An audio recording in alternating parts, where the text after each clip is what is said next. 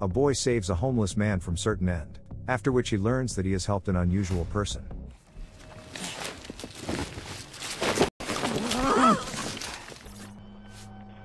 Ten-year-old Michael stands on the edge of a cliff with his arms outstretched to the side. He is very frightened, but decides to jump off anyway. Events are moved back in time. Michael's family is about to move into a new spacious house because his mother is pregnant with another child. When they arrive at the house, they find that it is in terrible shape. Michael tells his parents that it was a bad idea to move here because the building looks like it is falling apart. He doesn't like the fact that he has to move because of the second child, moreover, into such a creepy house. However, the decision is made and the family begins to settle in. The boy asks permission to take the room near the bathroom, but the parents are going to give it to the newborn baby. Michael, on the other hand, gets a room in the attic, full of insects and cobwebs. He is clearly not happy about this and becomes jealous of the baby. In the morning, his mother suggests that Michael skip school and help her with the house arrangements. At first the boy is happy, but he learns that his mother plans to make repairs to the baby's nursery with him. Then he presumably remembers an important test and goes to school upset. At the swimming pool, the PE teacher tells the boy to climb the platform to pass the diving test. But Michael is afraid of heights and cannot do it. Because of this, he is bullied in the shower by his classmates, but his best friend Licky stands up for him. After school, the boy decides to go into the rundown barn, which is in the garden of the house. A frightening male voice is heard from the darkness, asking him who is there. Frightened, Michael runs as fast as he can back home. There he finds his mother, crouching in pain, and calls her an ambulance. At the hospital, his father tells Michael that his mother gave birth to his baby sister. However, the baby girl was born prematurely and was placed in a special incubator. As soon as Michael sees his sister, he becomes fond of her and forgets all his hard feelings.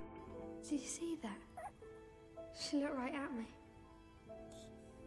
The next day, Michael makes another attempt to enter the barn. He is determined to find out who lives there. However, his father considers the junk-filled barn a dangerous place for a child and forbids his son to go there. Naturally, the boy does not listen to him and rushes out to explore. In the yard, he meets an odd-looking girl sitting on his fence. She friendly introduces herself as Mina and tells him that she is their only neighbor for miles around. During a brief conversation, Michael remains unfriendly and the girl leaves. The boy looks through the barn window with curiosity, trying to see someone inside. Then he goes inside and sees a very dirty man in rags in the corner. The tramp raises his hand exhaustedly and tells Michael to go away. Michael rushes to tell his father about the homeless man, but accidentally overhears him talking worriedly on the phone. The condition of the newborn baby girl has deteriorated and the doctors decide to keep her under observation at the hospital. To avoid upsetting his father even more, the boy keeps quiet about what he saw in the barn. At school, Licky invites his friend to come to a sporting event where he will be jumping off a diving board. Michael tells him about the homeless man he met in his barn.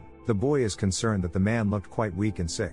Licky advises his friend to chase the man away as soon as possible and forget he exists. During class, Michael is surprised to find a whole swarm of insects in his desk. His classmates immediately begin to shout in fright, and the lesson is interrupted. On the way home, the boy is stopped by Mina, who unexpectedly jumps in front of him from a tree. The strange girl shows Michael her bird drawings. She persistently asks the boy questions about his interests, much to his annoyance. Mina points out a bug in her neighbor's hair and then immediately leaves. Michael decides to pay another visit to the homeless man. He is horrified to discover that the strange man is eating slugs and insects in the barn.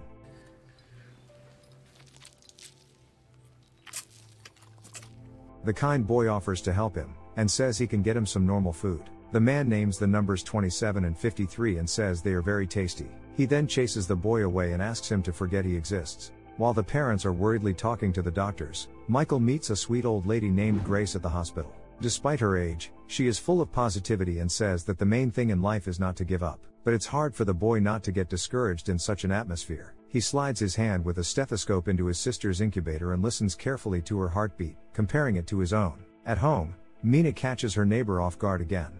You didn't tell me you had a sister. Nevertheless, she is the only one who asks Michael about his sister's condition. She also tells her new acquaintance that she is homeschooled. She loves nature and is fascinated by the poems of William Black, who walked without clothes and saw angels in the garden. Michael thinks he's just a lunatic. In the evening, his father orders food delivery, and the boy remembers the homeless man's wish. He asks to order dishes number 27 and 53. At night, Michael takes the leftover food out of the trash and takes it to the barn. The homeless man ravenously eats the food with his hands, complimenting the boy on his resourcefulness. The man asks why Michael helps him, for surely there is somebody else who still needs help. Thinking of his sister, the boy sadly responds that he can't help others. The homeless man begins to cough heavily and Michael notices a hump on his back. He wonders what it is, but the man once again tells him to get out. Before leaving, he picks up a feather that was lying next to the man. The next day at the hospital, the old lady shows Michael pictures of her son. She tells him that he is a very busy man, but has promised to visit her this weekend. Michael happily announces that his parents are taking his little sister home today. After thinking about it, he asks Grace if her hands hurt and tells her about the sick homeless man who lives in his barn. Michael really wants to help him, but the man doesn't want to do anything with his life and seems to be waiting for the end to come. The elderly lady advises him not to give up on his quest and treats him to some grapes. The family returns home, which the father has partially tidied up. At night, Michael is awakened by his sisters crying. He walks into his mother's room and asks if the baby is okay. The woman is pleasantly surprised by her son's concern and assures him that his sister will be fine. A new day dawns and there is a PE lesson at the school stadium. The teacher sneeringly advises Michael not to jump too high so he doesn't get scared. As he and his laughing classmates look away, the boy speeds up and jumps.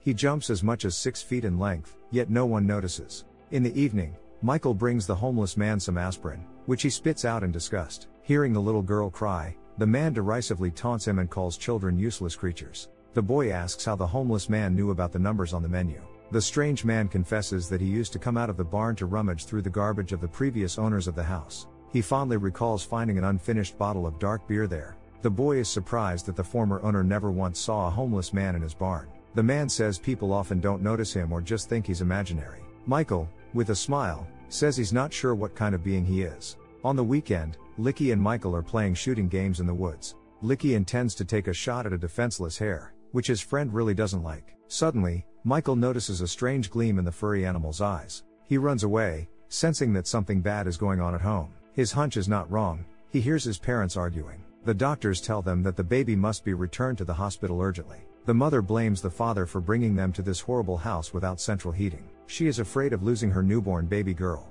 It turns out that after Michael was born, it took a long time for the parents to have a second child. During this time, after hearing the baby's cries, the homeless man begins to cry and notices in the TV screen that his reflection is disappearing. The adults leave with the baby to the hospital, leaving their son home alone. Michael gets angry and starts kicking bushes in the yard. This causes the wind to rise in the barn and an earthquake to occur. The homeless man sighs heavily and watches doomfully. Meanwhile, the boy's little sister is placed back in the incubator and hooked up to some systems. Michael is visited again by Mina. When she learns that the boy is upset about his sister, she asks him to go for a walk. The girl takes him deep into the woods, where they see a tall, abandoned tower. She says she comes here when she needs to think. The children sit down near the river, and Mina advises Michael not to hold back his emotions. She herself has often cried after her father passed away. The boy sympathizes with Mina, finally develops a sympathy for the strange girl, and teaches her to imitate birdsong. Michael's parents are increasingly upset and look anxiously at the incubator with their little girl. The boy's father becomes irritable and hardly communicates with him. Lonely and sad, Michael decides to visit the homeless man. He is horrified to find that the man shows no signs of life. The boy presents a mirror to his nose to check his breathing. The homeless man regains consciousness abruptly, much to Michael's dismay. He tells the man about his sister's condition and the doctor's disappointing prognosis. The homeless man reacts with indifference to these words and says that people die every day. However, Michael is tired of seeing sad people around him in inaction. He informs the homeless man that he intends to bring help to him. I just want to do something right. This bloody shed's about to collapse and you won't move. The man sneeringly says that Michael can bring the whole town to the barn. The boy leaves him, and the homeless man contemplates in wonder what he has said. Later, Michael brings Mina to the barn and introduces her to the man. The homeless man, in his usual manner, is rude to his new acquaintance. The boy gives him a dark beer, which he enjoys drinking. Mina touches the man's hand and notices that he is too cold, as if undead. She then expertly begins to talk about the human ossification process. After the encounter, Mina tells her friend that the homeless man does not look like a normal human being. At home, Michael's father irritatedly discovers new faults in the house. He is about to go to the barn to get planks to fix the floorboard in his son's room. To distract and stop him, Michael begins actively jumping on the bed. Eventually the floor collapses and the boy falls to the first floor with a scream. His father returns to the house and Michael apologizes with a smile. In the evening at the hospital, Michael meets Grace again. The old lady cheers the boy up and hands him fish oil capsules for the homeless man. She says sadly that her son never visited her. Michael offers to visit her instead, which pleases the elderly woman. Grace warns, however, that they may miss each other when she goes out to dance. Just remember, them as can walk should walk. The boy does not take Grace's words seriously, not understanding their meaning. In the ward, Michael's mother tearfully tells the family that the little girl's heart is not functioning properly. The doctors try to do everything they can, but the girl needs a complicated operation. At home, Michael's grief-stricken father drinks one bottle of dark beer after another. He is surprised to note that there should have been more bottles. With bitterness in his voice, the man tells his son that he regrets moving into the house. Michael wakes up in the middle of the night to loud noises from the garden. His father, who has been drinking too much, decides to vent his anger and set fire to the old barn. The boy desperately tries to stop him, but his father takes him back to the house by force. While the father searches for matches, Michael discreetly sneaks into the barn. He tries to convince the homeless man to escape, but he refuses to fight his fate. The father sets the decrepit structure on fire. However, Michael throws the homeless man onto his shoulders and manages to save him from the flames. Leaving him in the woods for the time being, the boy tries to soothe his sobbing father. My little baby. Little girl, Michael. After putting his father to bed, Michael runs to Mina's house for help and shows her his hand burned in the fire. Together, the children take the weary homeless man to the tower in the woods. Before falling asleep, the man gives his name, Skellig, and says that he is as old as the earth. The next day, the children feed the homeless man and decide to remove his old cloak. They are surprised to find that he has wings growing out of his shoulders. To figure out what kind of being Skellig is, the curious children decide to search for the homeless man's wings in some books. However, his wings do not look like the wings of insects, birds, or even angels. Studying the evolution of birds, Mina fantasizes that she and Michael can also change and live forever. Meanwhile, Michael's classmates sneak into his yard and eavesdrop on their conversation. The boys begin to make fun of him and Mina, and the boy decides to stop talking to them. In the middle of the night, the children sneak back into the high tower. They are surprised to find that Skellig has risen to his feet and is already eating mice on his own. Noticing the midnight guests, he asks them to come closer and hold his hands. The three of them take off and begin circling in the air.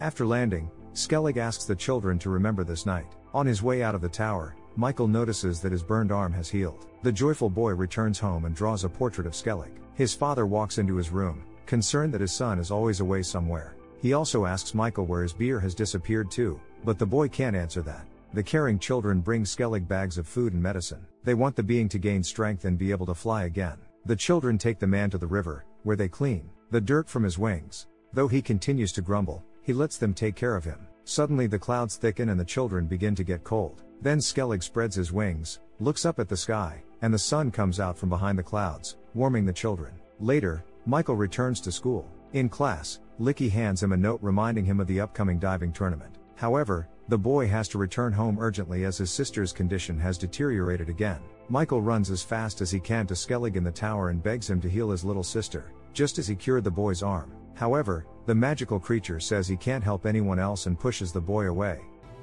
Why are you so unhopeful? Skellig sadly ruffles Michael's hair and apologizes to him. He has long lost faith in himself and considers himself useless. Because of what is happening, Michael does not come to his friend's competition.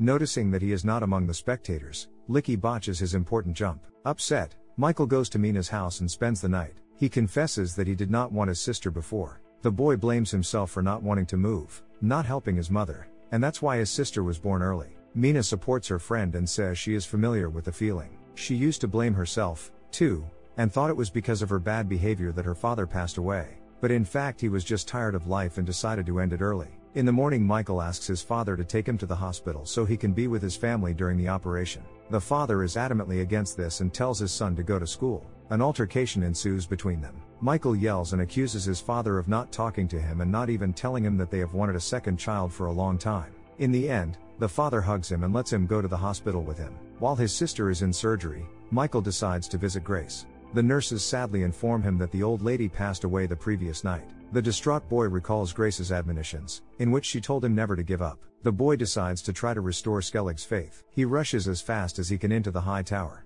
Licky, carrying a rifle, notices his friend running past and decides to follow him. He catches up with Michael at the tower. Doran accuses him of not coming to the competitions. The boy doesn't understand why his friend has distanced himself from him and spends all his free time with the strange Mina. However, time is running out and Michael asks Licky to stay out of his way.